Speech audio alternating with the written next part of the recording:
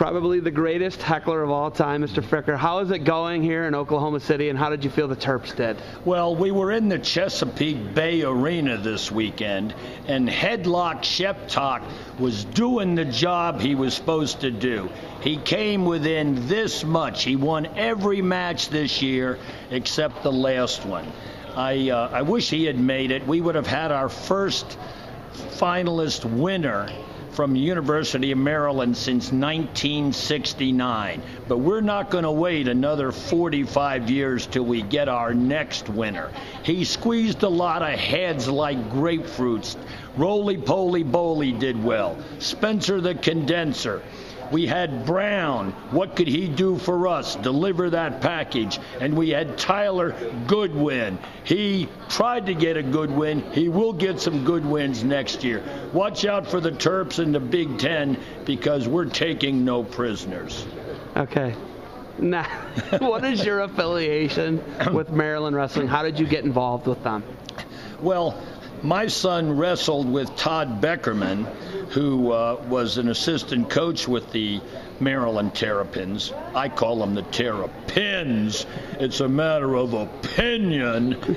And we go to the Caryland Arena, named after Carrie McCoy.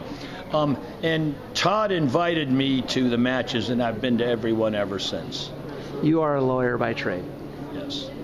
First off, where did you go to college, undergrad? Well, I went to the Case Institute of Technology and also the United States Military Academy. And there they used to call me Butt Kicker Ficker because I was king of the pits in hand-to-hand combat. And then your sons wrestled as well, right? My sons wrestled. Both wrestled in high school, Flynn at DeMatha, and then he wrestled in the Pac-10 for UCal Davis for 5 years. What is you look at your affiliation to Maryland. How did you get involved with Maryland? Just Todd inviting you to the duels, or do you live close to the University of Maryland College Park? I've always lived in Maryland. I have a law office up the street. I've represented hundreds of students, faculty, staff, even a couple deans when they get in trouble. I have always been a Maryland guy. I was in the Maryland legislature, and as a matter of fact, I'm running for state senate now, and my son Flynn, who was with me at the tournament, who wrestled, he's running for House of Delegates. We call it Fickers for 15, District 15. I look at what you do, and first off, I celebrate the First Amendment, as do you, and I really like how your style. You don't ever curse. You stay within the bounds of the rules. But talk about your beginning, and you started as an NBA heckler. Is that right?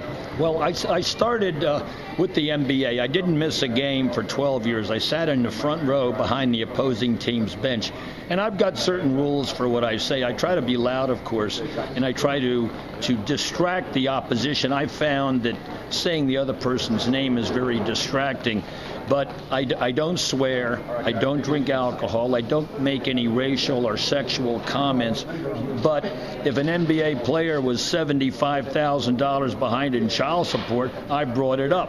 When Charles Barkley said that he didn't like vegetables, I bring the vegetables to the game and say, Charles, you look radishing tonight. When one of the players said that he was afraid of spiders, he was arachnophobic, I brought lots of big spiders to the game. We always had fun. I read the Jordan Rules to Michael Jordan, written by Sam Smith, and Michael said he had never read the book, but whenever I ad-libbed, he'd turn around and shake his head. That's not right. So he read the book. Looking at now on season tickets, the application for it, what does it say now when someone wants to be a season ticket holder for the NBA? What does it say? It has on the back of all the applications and indeed the tickets the Ficker rule, which says that you can't interfere with communication between the opposing coach and his players during timeouts. That if you do, you'll be given a warning, and then after a warning, they'll kick you out of the game, and if you get kicked out of a couple games, then you'll be banned from attending. But I never said anything improper, and the NBA attorney told me that if I interfered by even saying, "I love you, Phil Jackson," that was interfering. So, and I used to do commercials for ESPN too. I would get up right behind Phil Jackson and say, "Phil, you think you've got a good team. You should see the team they have on ESPN too." You have a lot of fun with it. First of all, how awesome is the First Amendment, by the way? Well, I love the First Amendment. Thank goodness we live in a country where we can express ourselves. And I've been to many Olympics, and I sound off there and express support for the American athletes. It's a wonderful thing, and I fight to the end to protect the First Amendment. But keep it clean, guys, just because there might be people that would be offended otherwise. Best interaction with an NBA player. Give me that one. Who's your best? Maybe it would be worse. Give me your worst or best interaction with an NBA player. Well, I remember when Charles Barkley was talking about running for governor of Alabama. So I said, "Charles, before I vote for you, I want to know your views on education, health care, and NAFTA." He turned around and said, "Well, Robin, I do have a view on the death penalty. They should use it on you." And the outfit, okay, the outfit. You got the shoes on, you like to stomp, you like to make a lot of noise. I like the boots because in a lot of the arenas I can actually move the floor. And I've been told by some of the referees to be careful because the mat is moving and they're not sure if it's the ref hitting the mat or not. The horn.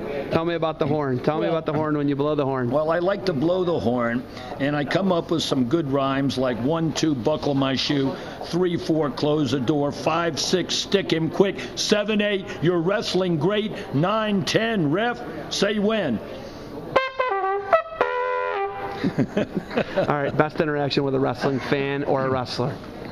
Well, I've got to be very careful of some of the moms of the wrestlers, because if their son is getting pinned, sometimes they seem to want to blame me because I'm cheering for his opponent. So I've been slapped a few times. There have been actual physical altercations? Yeah, well. Ever in NBA? No, never in the NBA. But wrestling people? But in wrestling. Some of them are crazy. Some of the moms are there, and their little boy is being hurt and put down. So they think I'm responsible, this really happened? Yes, several times. Where at? Even though at some of the Maryland matches and in many of the high school matches. And I would never do anything back. I just say, well, that doesn't hurt, or I'm the only thing you hit all day. All right, I'm a huge fan now. Talking to you makes me a huge fan. Do you have anything else for me? Well, we're looking forward to the Big Ten. And I don't want you Big Ten fans to think that you have to sit there like little church mice. Otherwise, Maryland Terrapins are going to come in there, and we're going to run all over you. One last thing. What's your favorite thing about wrestling? Well, I love the fact that the guys are out there by themselves. They've trained hard. They've done 500 push-ups a day. They're in great shape. They've given up a lot of things that most college students have. They need some support when they're out there, and that's what I'm trying to give them. They've worked hard. They deserve the rewards they get. Mr. Ficker, thank you for the time. Yes. Safe travels back to Maryland, and I'm a fan now. Well, I'm a romantic. WROMANTIC, a lover of wrestling. Thank you.